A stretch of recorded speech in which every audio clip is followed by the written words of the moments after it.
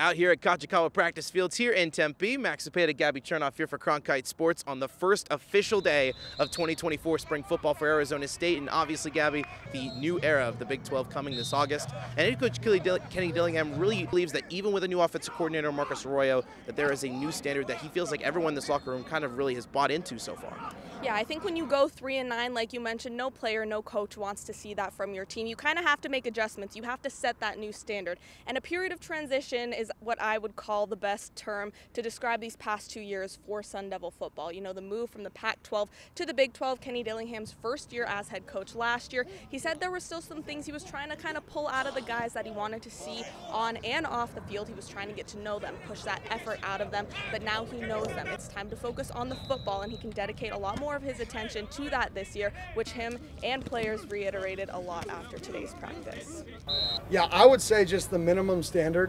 Like if you watch our guys finish today, they're running to the ball. But it's not every single play that I have to run down and coach effort. We can actually coach the football a little bit more than we could last year. This year, I know you.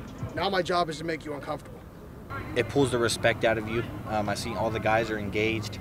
Everyone's locked in, so it was cool to have that presence, knowing you have to pay attention, or you're either going to get chewed out or you're not going to play.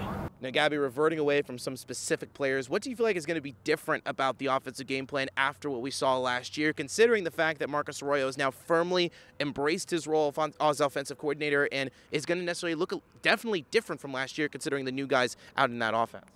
Yeah, I think a big underlying takeaway that I got from today's practice from the coaches after is that while you do have to be detail-oriented, sometimes focus on those little things. Obviously, they're important. It seems like the offensive coaching staff has really simplified their approach to coaching. They have a clear-cut way of what it's going to take to win games, and they kind of dumb down that goal and a way to communicate that goal to their players and to us here today as well. Yeah, it's football. You know, we have to block and tackle. It's the simplest game known to man. If you block well and you tackle well, you're going to win a lot. If you block poorly and tackle poorly, you're going to lose a lot. College football is about explosive plays, plain and simple. If you look at the teams who win football games, they have more explosive plays than the teams that don't win football games. Well, Gabby, it's certainly going to be very interesting to see how that offensive game plan looks, especially as we still have 6 more weeks of this spring ball to go to until, of course, the spring game in late April. We will have all of the coverage for you here on both our social pages here on Cronkite Sports as well as cronkitesports.com for all of the latest information as we get through all of spring ball leading to the spring game on April 26th.